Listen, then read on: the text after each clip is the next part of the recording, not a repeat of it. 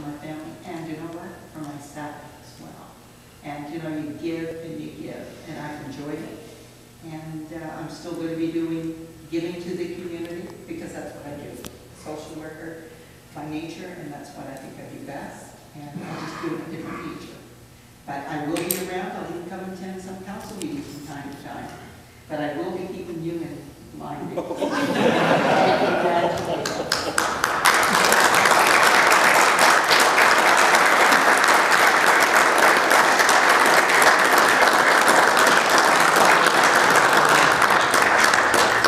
Thank you very much, Marilyn. It's 21 minutes after, and I know that this has been a bit of a long one, not in terms of time, but it is important for those that have been here to have their last say, which allows me the last word. And I really have saved a very special person. I'm not even going to call her out. Randy, you talked about the emails, and late at night you get the responses, and it was last night, well past 3 o'clock, when I sent Jennifer a message. And I started by saying, I really hope you're sleeping. Because I wanted to say what I wanted to say, but I didn't want her to respond back, and it was a tough day. And I felt like one of those, you know, how old boyfriends used to be, like long, I'm talking to the guys.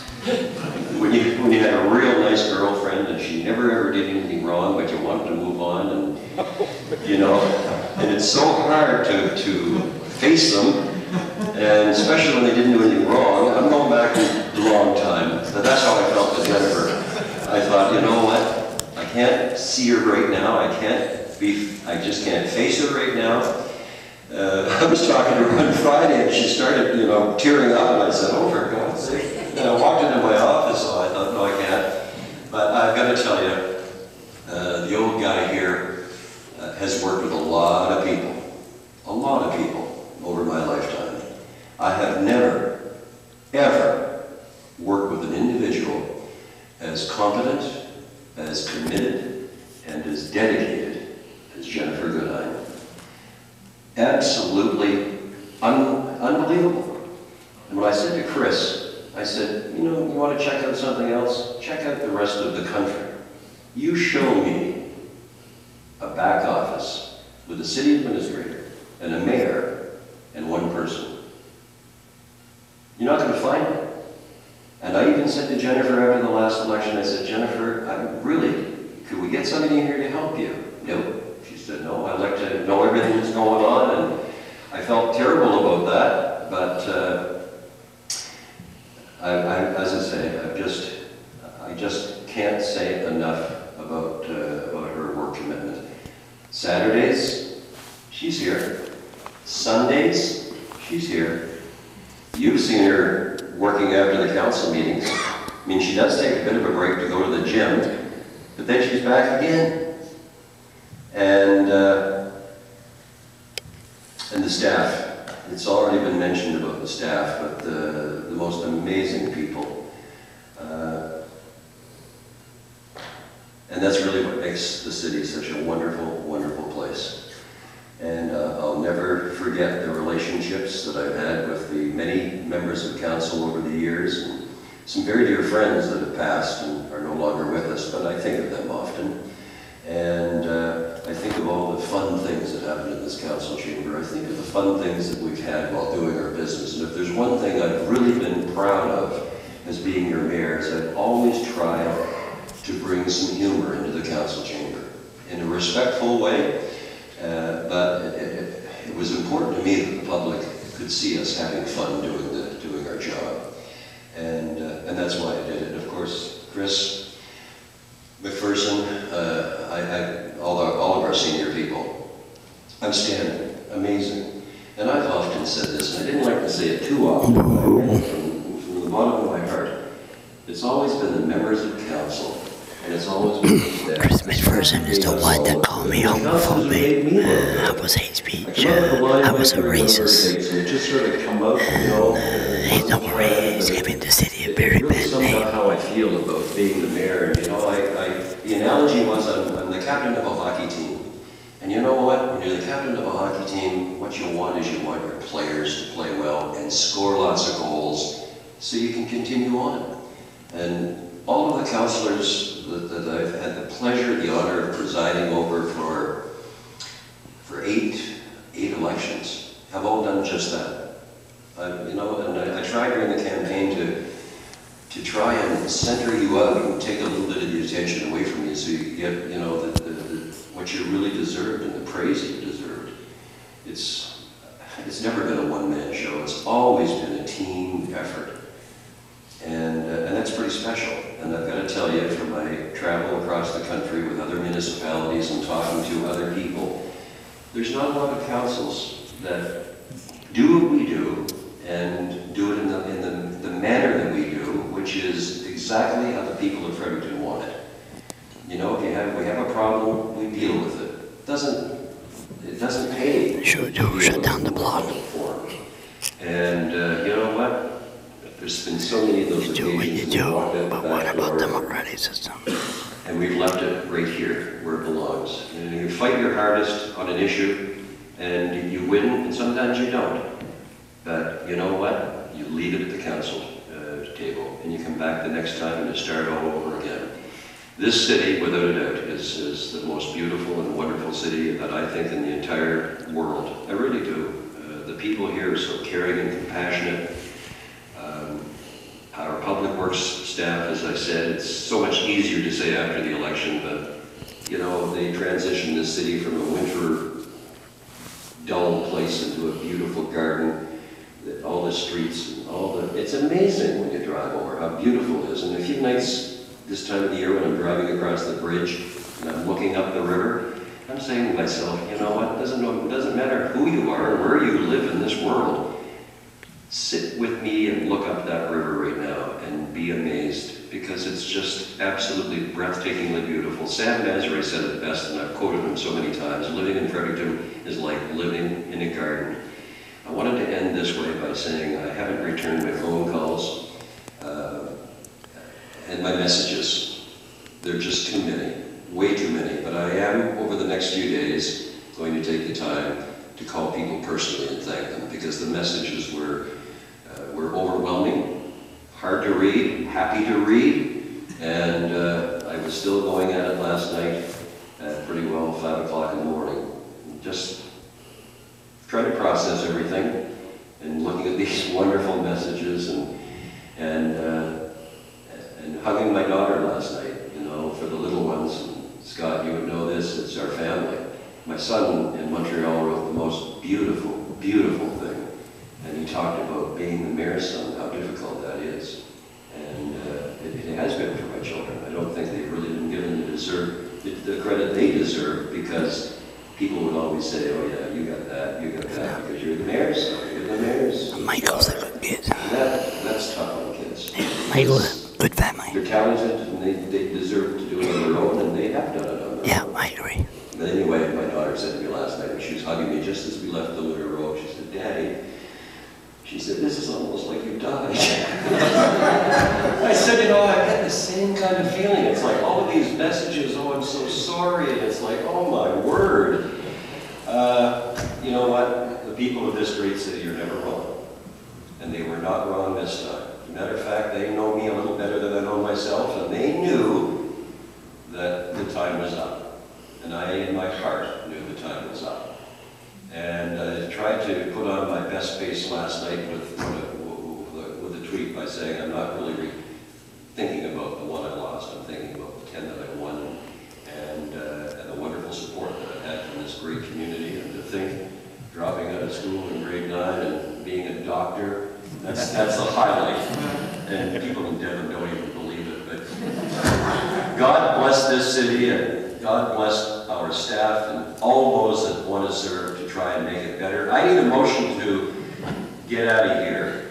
It's going to be Keenan and Brandy. All those in favor? Those opposed? Motion is carried. Take your stuff with you.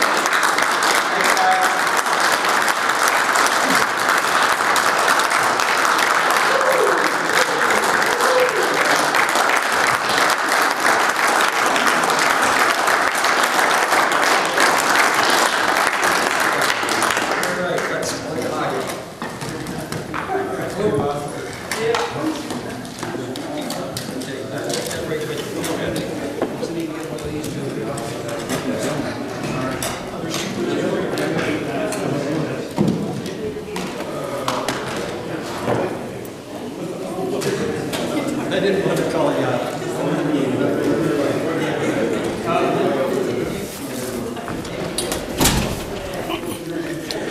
I said that, you know, piss off too many people on too many different issues.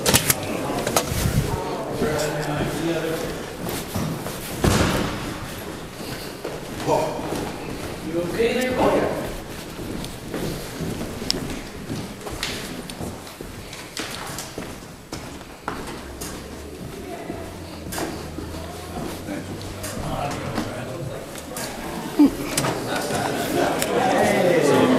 So much nicer than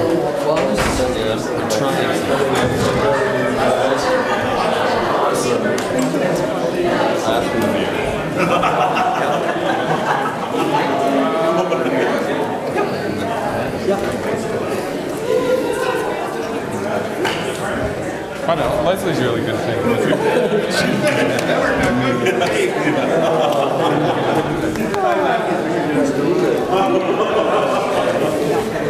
Congratulations. Oh, how are you? Good. Filming away. And it's sad. It's sad. It's sad. Oh, it's sad. The atmosphere is sad, you know. Enjoy your time. And now she can put something.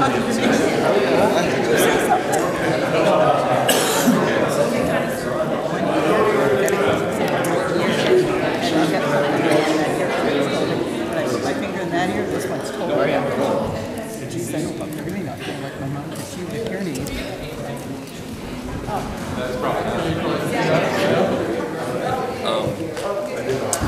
So, how was this tonight? Tonight was a wonderful evening insofar as I feel real good. I'm not thinking about the election loss as much as I'm thinking about the contribution I've made to make our community a better place. I'm proud of that, and so I leave tonight with a good feeling. I think the people of Fredericton made the right call. I think it was time. It was time for them, and quite frankly, I think it's time for me. You've had standing ovation from council and staff. What is that for? Everything that I've ever done for this city has felt amazing, and yeah, that was a little bit tough. I mean, I tried not to be emotional, and I didn't want to be emotional, but with Jennifer and my wife and my members of council, and Chris, I actually started to pass by my 30-year thing. I thought, no, that's not necessary. Anyway, that was tough. That was tough. They're just beautiful people, and I just had a great time. Yeah. When you were saying your goodbyes tonight, you referred to the fact that the people of Fredericton realized it was time, and in your heart you knew it was time as well. Yep. Can you explain what you meant by that? Well, I think it's pretty well self-explanatory. You know, when you've been around as long as I have, and people start to talk about change, they got it right. I mean, the people of Fredericton got it right. It was time. And I felt that in my heart as well. I felt that before going into the election. I talked to Ann about it, and I'm very pleased with the outcome. So the only way to get away from this place is to have people vote you out. And they did that, and I thank them for that, because I'm going to have a bit of a break and a bit of a rest and still enjoy, and I'll do the same thing as Marilyn. Some of the volunteer organizations, and please, I don't want anybody calling right yet, but I'll probably get involved in that way and stay active that way and help other people. Speaking of calling, have you had any job offers come in the last 48 hours? Yes, I have. Peter Pacey called. Other than Peter Pacey? Other than Peter Pacey? Yeah. Well, that's a job offer. Yep. You know what? What I said in my last thing, I haven't really been able to answer my phone and respond to the social media. I want to do that. I just couldn't do it in the time that's been allotted, and it was after 5 when I got to bed last night, so I was pretty wiped today. But there could be some job offers there, right? But they're all phone messages, and Ann was listening to a few of them, and I said, no, I can't respond to those right now. They're very dear friends, and they're from all over Canada. I mean, it's just all over the country. So it's going to be a task just responding to them, but I will personally, each and every one of them. They're just made me feel good. Any chance we will catch you with the Californian system? You know what? If they want me to do a guest thing, or somebody wants me to do a guest song, I mean, that's the way I've always been, and I'll always continue to do that. I'll jump from a crowd anytime and act or sing or. Yeah, that's who I am. I'm a wild and crazy guy. Will you accept an appointment to the Senate? You know, that would be nice, Charles, but I disagree with the Senate. I don't like the Senate, and I think it should be changed, and it should be elected and accountable. Would you run? And, well, I certainly would have. I said that quite some time ago. I don't want to be associated with a political party. I want to be an independent thinker, but absolutely. But I don't see that happening as well, because I think I've been too outspoken against liberals and conservatives and prime ministers and governments. So that would never happen. Do you think you'll ever run for office again? I will definitely never run for office again. If I would have won, I would have announced it, but I don't think people believe me. So I told the guy with the signs, he said, "Yeah, I've heard that before." He said, "I'm telling you, burn the signs. I don't want them." And no, this would have been it. So what's different this time? Well, I'm older. I'm starting to feel it. You know, I mean, what's different this time in terms of what? Well, you did say last about 4 years ago that you weren't going to run again. So what changed? Well, I mean, if you go back, and I'm a stickler on this, I said in all probability. That's number one. And number two, don't ask people this the night of an election when you're worn out and tired, and the last thing you want to think about is another election. So give people a little bit of time and let them process all of this, and then we get a better answer. But not the night of the election 4 years ago when I was feeling I got to get out of this. So no, do you feel any relief? I feel relief. I feel a lot of weight off my shoulder. I mean, being the mayor of the city takes with it a tremendous responsibility. I mean, I've got to be careful what I do, what I say. But no, I feel liberated right now. I feel the freedom, and the only way I could ever get that feeling is to get out of City Hall. And so I think the people were right. If you're a MLA, you collect your pay for 6 months, how's it run from there? I got my pin tonight. We're not like other levels of government. When you leave, you get a watch or a pin. You don't, no salary for 3 months, for 4 months after, no? No, I won't even have my key to get into this place. No, this is the government closest to the people, and no, we don't take stuff like that. I think in Moncton, even if you get defeated, the candidates get something. We don't do that here. Nothing. No, nothing. No service package, nothing. Nothing. Well, let me check on that, Charles. I haven't heard of anything, but it'd be nice. When are you going to move out of your office? Have you given that any thought? Are you going to move out before the new council is sworn in?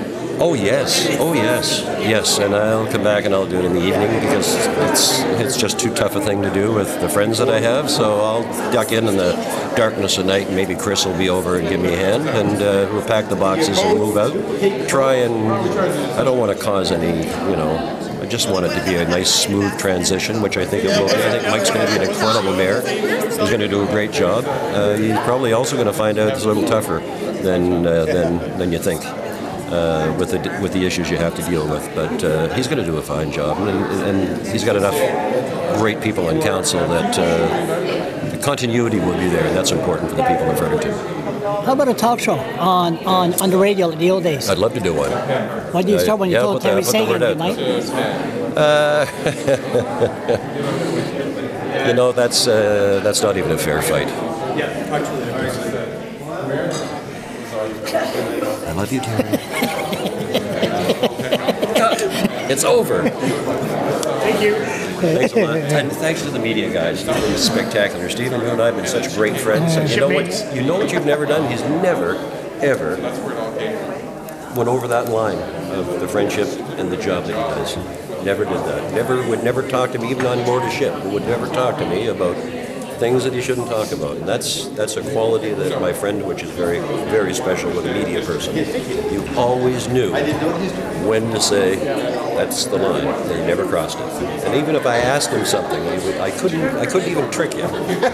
So I really appreciate that, Stephen. And Lauren, grew up with Lauren. I was so mean to her at the last meeting. I got home and Ann was so mad at me, and I said, I just blew a gasket.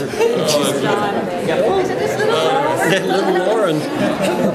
Did somebody want to talk to me? Or no? Okay, sorry. Okay, good. I recorded your speech. Okay, good. What? I recorded your speech. Oh, you did? Yeah. Oh, well, that's great. As much as we don't want to talk. No, I don't know. Okay. No, because mine is actually. Oh, okay. No, I'll let you off the hook this time. Okay. Good.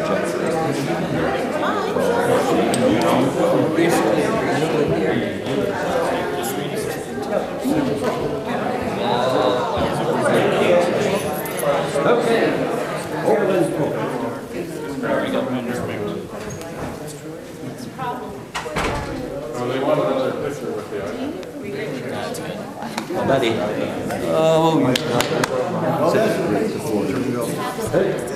Good. And how you doing? Good. How you doing?